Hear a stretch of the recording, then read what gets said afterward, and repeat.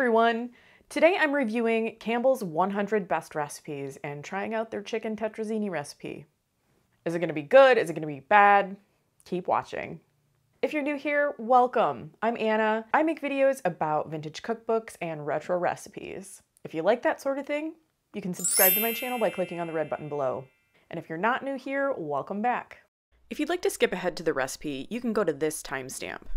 So, Campbell's 100 Best Recipes. This book was published in 1977, and I think you can kind of tell by the cover art, we're getting into that part of the 70s, the late 70s, where things are very, rust and brown and that kind of thing. However, we do have some very cheerful illustrations inside. So this book is chock full of these colorful pen drawings.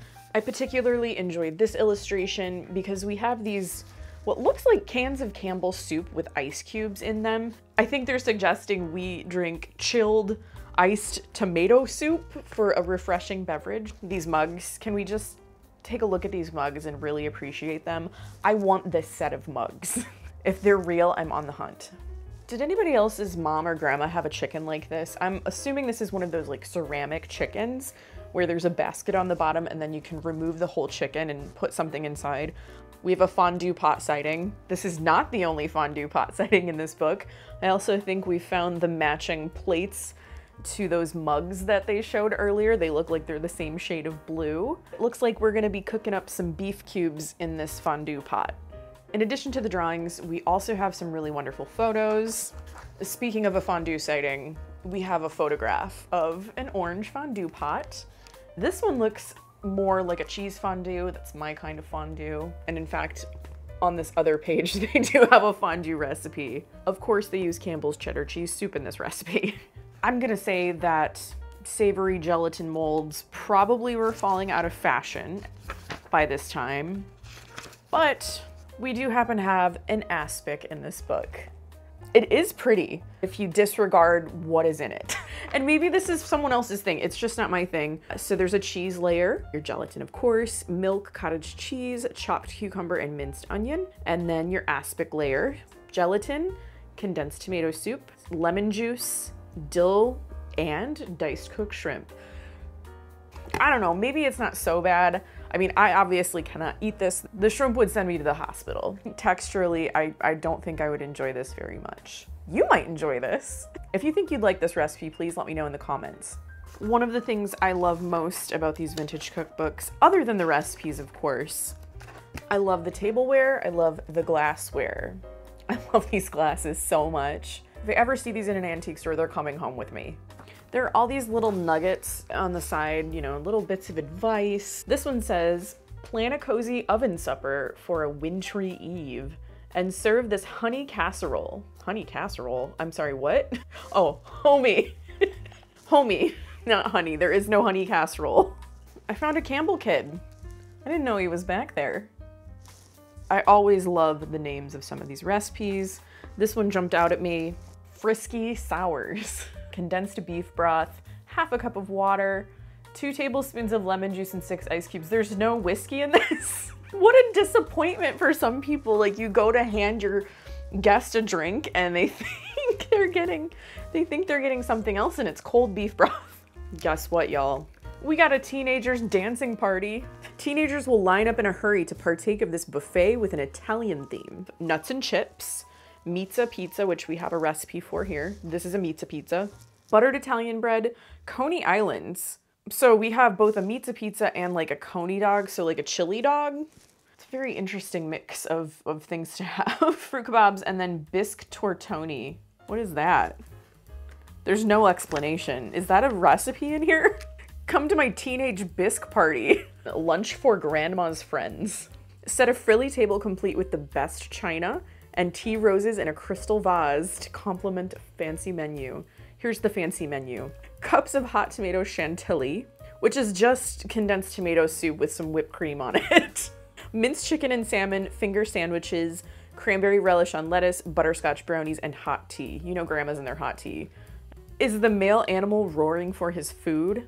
I sure hope not. Like, that's ridiculous. Call the manhandlers.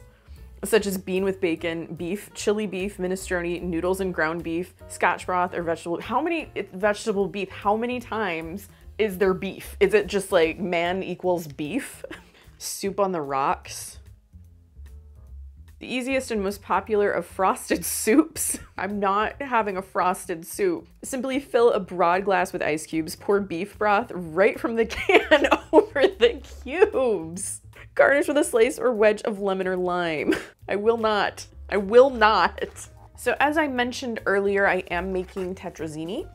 I'm specifically making chicken tetrazzini, but you can use other kinds of meats. It's actually a stovetop recipe, which is pretty interesting. It seems very casserole-esque, like you should put this in a dish and bake it, but this all comes together on the stovetop. And we do happen to have a photo. So that is what it looks like right there. Very tetrazzini-esque. So we've got chopped pimentos, we've got our noodles. You know, they're really making it look fancy, but this recipe comes together very quickly and very easily, and with very few ingredients actually. I feel like tetrazzini is a very like 60s, 70s thing. It was maybe before that, but that's kind of what it makes me think of.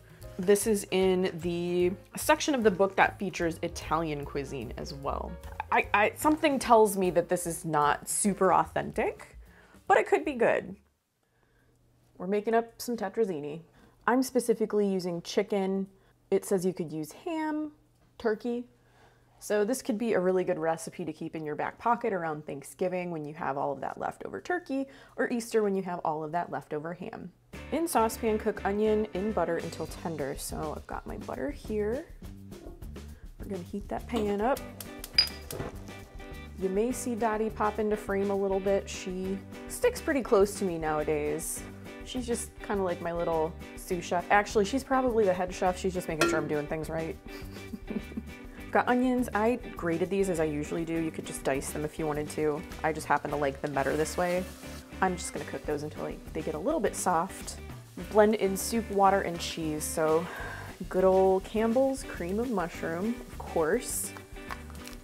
I happen to really like this kind when I have to use cream soup, and usually I'll just stock up with a few cans when it's on sale.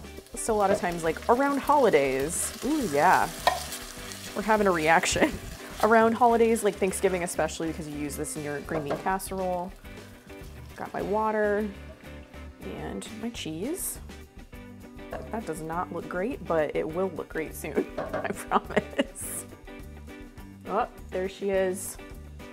There she is, checking on my work. So the cheese is melted. That did not take very long. Add chicken. So I have 1 cup of shredded chicken. I like to have shredded chicken, leftover chicken in my freezer for stuff like this, or to add to salads or noodles or whatever. It's just kind of a nice thing to have. I think this is actually left over from when I cooked a whole chicken in the crock pot. Ooh, Dottie. There she is again. So I added my chicken. This is like zoom in. It's not taking long. Pimento. So I've got my diced pimentos here. And I gotta say, until I started this channel, I don't think I'd ever purchased a jar of pimentos in my entire life. And I've probably gone through 4 or 5 just making videos. There's been a real uptick in pimento purchasing since I started doing this. We've got parsley. You're supposed to use fresh parsley. I don't have any, so we're gonna just go the dried parsley route. Just cut down on the amount that it says in the recipe for fresh, because dried is a little bit more potent. And spaghetti. So I've got cooked spaghetti. Pro tip, when you are making a casserole that requires like cooked pasta or cooked noodles, like pre-cooked, add a little bit of chicken bouillon powder, or better than bouillon, to the cooking water. Just enough to, you know, boost the flavor. I'm not saying make full-blown chicken broth, just maybe like, I don't know, throw a bouillon cube in there, throw a teaspoon of better than bouillon, and I think it really helps boost the flavor of those noodles. And I did that here. Okay, well, I just need to heat this through, and then we're done. I mean, that did not take long at all. I think I've been cooking for 8 minutes. With the pasta being pre-cooked, that really helps. But I think if you're in a hurry, you could definitely start boiling your water for the pasta. And once you start cooking the pasta, maybe start making the sauce, and then you'll have dinner in probably 15, 20 minutes, something like that. It's not gonna take you very long. Okay, well, this is complete. Ta-da! So I think it's time to give it a taste. How do we look? What do we think? Looks like tetrazzini. So I just have a little bit to taste here. I'll probably eat a bigger bowl for lunch. See how we did. That's really good, actually. Surprisingly, I don't think it needs to be put in the oven, really. I mean, you could put this in a casserole dish and sprinkle the top with cheese and all of that if you wanted to, but if you're in a hurry, like, this is great. It can really taste the pimentos. So if you don't like pimentos, I would say cut back or leave them out. But then, you know, it's not really tetrazzini anymore. I feel like pimentos are the thing that makes tetrazzini. I'm having an excellent time with this. This is delicious. I think this recipe was a success. It says it makes 3 servings. I mean, I think, yeah, 3 servings, maybe 2 very generous servings. So this is kind of a small batch recipe as well. But again, like, really good to keep in your back pocket if you've got leftover shredded turkey at Thanksgiving or ham at Easter, or if you just need a really, really quick dinner. If you are particularly interested in Campbell soup recipes, I do have a couple of more on my channel, so I will go ahead and link those. I even made Campbell soup cookies, so yeah, check that one out for sure. I hope you liked this video. If you did, please give it a thumbs up and subscribe to my channel by clicking on the red button below. I post videos about food, vintage cookbooks, and retro recipes every single week. Thanks again, and I will see you in my next video. Bye!